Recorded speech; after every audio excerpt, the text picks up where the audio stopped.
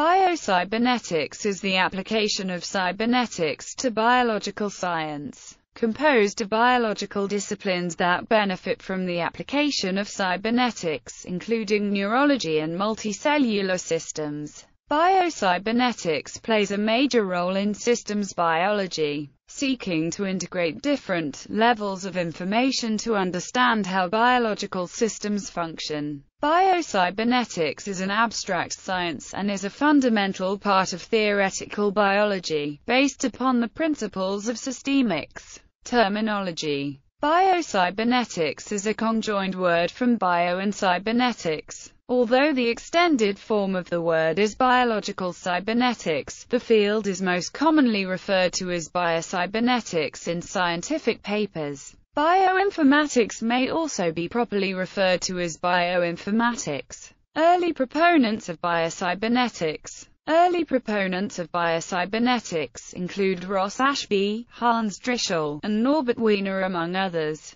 Popular papers published by each scientist are listed below. Ross Ashby, Introduction to Cybernetics, 1956. Hans Drischel, Einführung in die Biokybernetik, 1972. Norbert Wiener, Cybernetics or Control and Communication in the Animal and the Machine, 1948. Similar fields, papers and research that delve into topics involving biocybernetics may be found under a multitude of similar names, including molecular cybernetics, neurocybernetics, and cellular cybernetics. Such fields involve disciplines that specify certain aspects of the study of the living organism. Categories: Biocybernetics, the study of an entire living organism. Neurocybernetics, cybernetics dealing with neurological models. Molecular cybernetics, cybernetics dealing with molecular systems.